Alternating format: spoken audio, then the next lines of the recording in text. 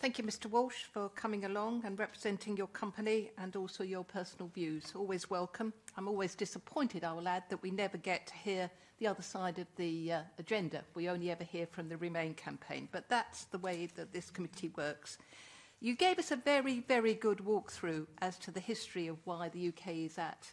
But I'd like you to please respond to the following points, because you didn't include them. One, that the French blocked the UK from joining the European Union as far back as the 1950s, and that could have well had an impact on UK, should we say, willingness to be a European Union or a European community member.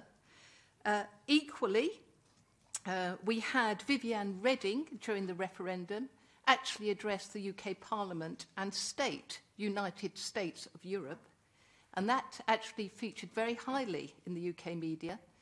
And could you comment whether you think that didn't or did not help the Leave campaign? The third point is a straightforward question, really. You referred to 1974, and I don't understand that, because 1973 was a referendum that allowed the UK to join, and 1975 we had a referendum to actually decide whether we continue to support. So where does 1974 come from? And then the final one, if you don't mind, in terms of the history, we had a succession of UK Prime Ministers promise referendums. None of them actually delivered.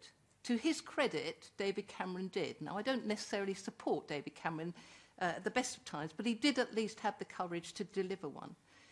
Can you comment whether you think, had those referendum pledges been delivered previously, whether in your personal view, the referendum outcome might have been different to that happened in 2016? Thank you.